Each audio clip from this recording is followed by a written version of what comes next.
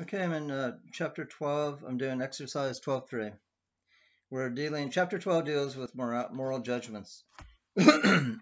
Okay, so let me go over exercise 3. Which of the following are moral value judgments?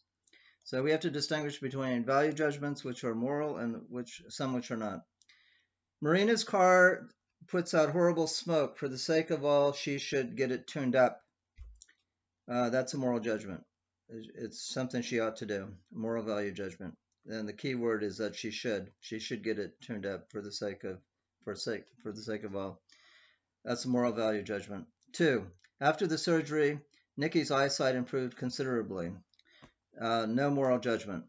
It's a value judgment. It improved considerably, but it's not moral. There's no in a moral value judgment.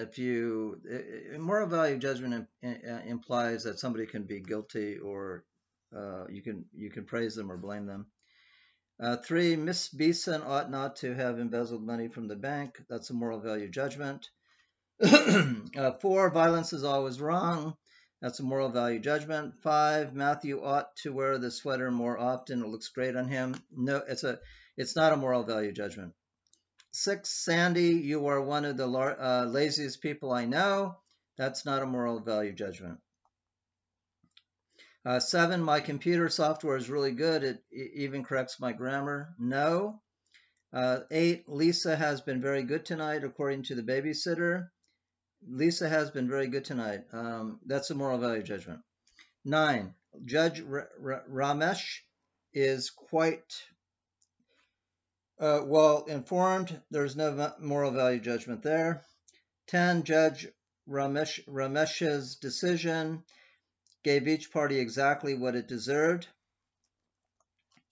And that is a moral value judgment. He was fair. 11, the editor couldn't use my illustrations. She said they were not particularly interesting. No moral value judgment. It's not, no.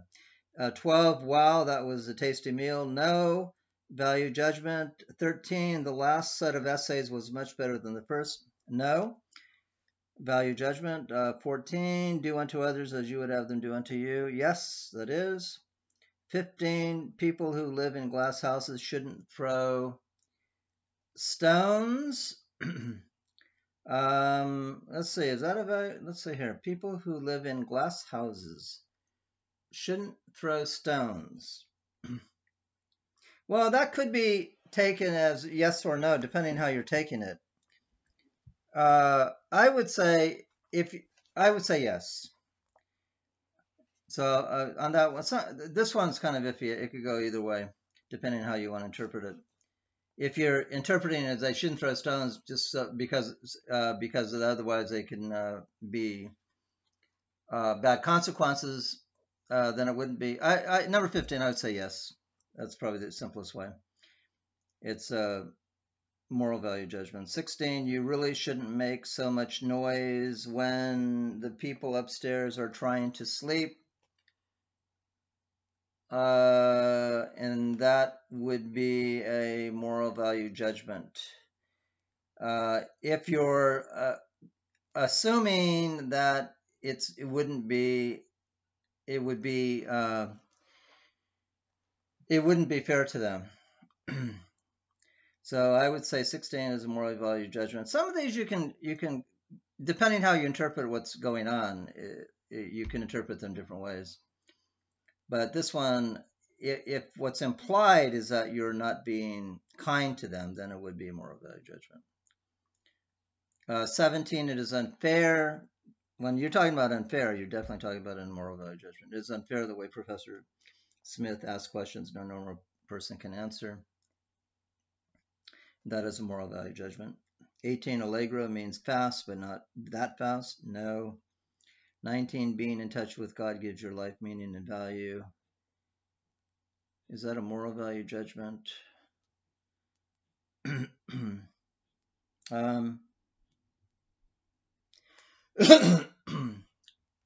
I would say no for that one. Is that a moral value judgment? That, I don't know. That to me Could go either way. Being in touch with God gives your life meaning and value. Okay, I'll say yes for that one. Okay, yes, I think that would be the best. It is a moral value judgment. And 20, thou shalt not kill. That's a moral value judgment. Okay, now the next one we're dealing with different ethical theories, consequentialism, deontology. So I will explain those as we go. So let's look at exercise 12.4. Okay, 12.4.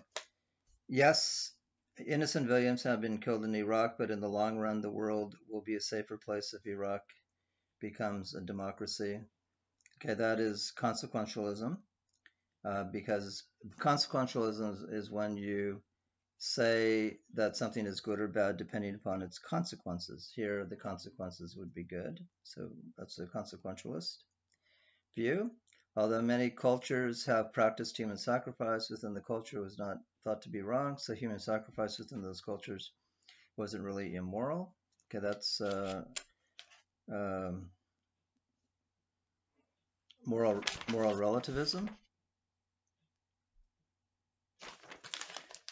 And moral relativism is a view that certain things are right in certain cultures, and the same thing could be right in certain cultures and wrong in a different culture, depending upon what that culture believes. 3, you shouldn't discriminate against anyone. Preferential treatment is wrong, period. You shouldn't discriminate against anyone, no matter how much society benefits from it. That's duty ontology. Duty ontology or deontology, duty ethics or deontology means that certain things are wrong, period, irrespective of what consequences may be. 4, sure, we might benefit from expanding Highway 99, but seizing a person's property against his or her wishes is just wrong, period. That's duty ethics, because, again, duty ethics says something it's absolutely wrong or right, irrespective of consequences. 5, sure, we might benefit from expanding excuse me, Highway 99, but it's wrong to seize someone's property, at least in this country. In our society, property rights are fundamental. That's moral relativism. Things are one thing can be right in one country, depending on what people believe, and wrong in another country, depending on what people believe. 6, sure, we might benefit from expanding Highway 99, but it's wrong to seize someone's property. You have a God-given right to own property, and that would be religious absolutism, meaning something is right or wrong depending on what you think God believes or says. 7, if a company doesn't want to hire a woman, nobody should force it to. A company has a right to hire whomever it wants. That's duty ethics, deontology. Okay, it's simply if something is right or wrong, period. 8, you have to balance the person's rights against the common good. Pornography isn't good for a society, and we should get rid of it. That's a consequentialist view, because something is right or wrong depending upon whether it's good or bad for society. 9, gay marriage, I think it's only fair. The right to happiness is a basic human right. That would be duty ethics, B. Certain people have rights, irrespective of consequences. Gay marriage, I'm against it. Once gays start marrying, the next thing you know, brothers and sisters will get married, then more moms and sons, society will come apart. And that would be consequentialism, A, because it's wrong because it has bad consequences. Now we go to exercise 12.5. In each of the following passages, a general moral principle is to be added as an extra premise to make the argument valid. Supply such a principle.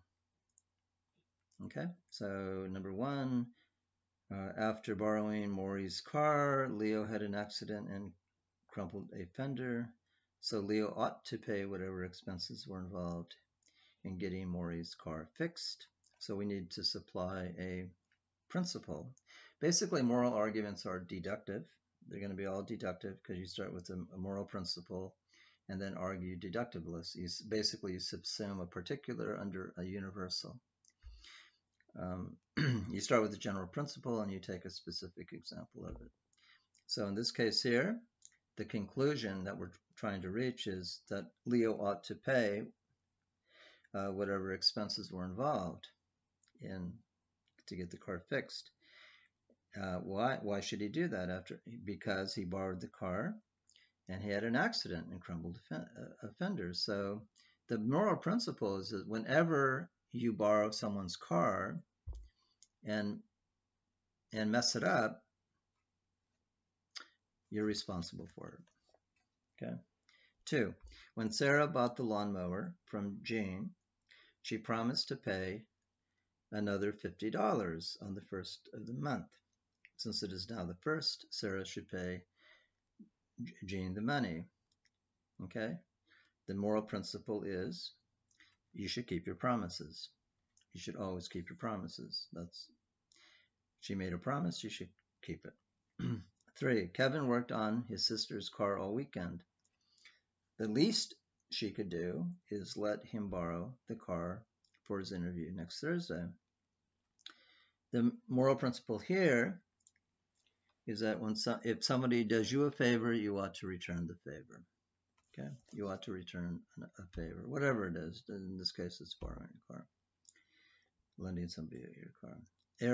4. Harold is obligated to supply 10 cords of firewood to the lodge by the beginning of October, since he signed a contract guaranteeing delivery of the wood by that date. The moral principle is you ought to keep your contracts. If you agree to do something, you ought to keep it.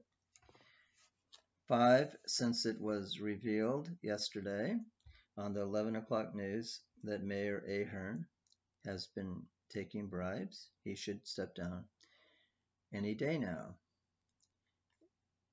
And the moral principle is that public officials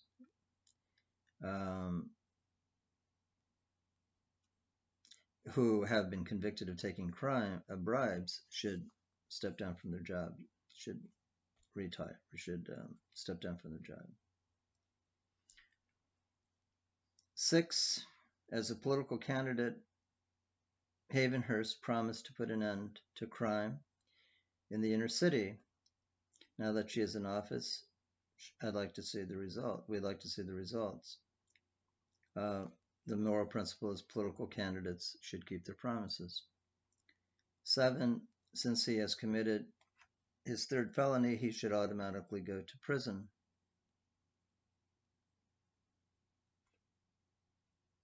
Okay. Since he has committed his third felony, he should automatically go to prison for 25 years. The moral principle is whoever commits their third felony should automatically go to prison for 25 years. So it applies to everyone. Since he has committed his third felony, then he should. So the moral principle is anyone who commits their third felony should go to prison for 25 years. Number 8, Laura's priest has advised Laura that her and her husband not to sign up for the in vitro fertilization program at the hospital because such treatments are unnatural. The moral principle is you shouldn't do anything which is unnatural. 9, Ali has been working overtime a lot lately, so he should receive a bonus. Whoever works overtime, the moral principle is whoever works overtime should receive a bonus. 10, it is true there are more voters in the northern part of the state, but that shouldn't allow the North to dictate to the South. The moral principle is states that have more people than states that have more voters than other states shouldn't dictate to other states what they should do. Okay, so next time I'll do the next exercise.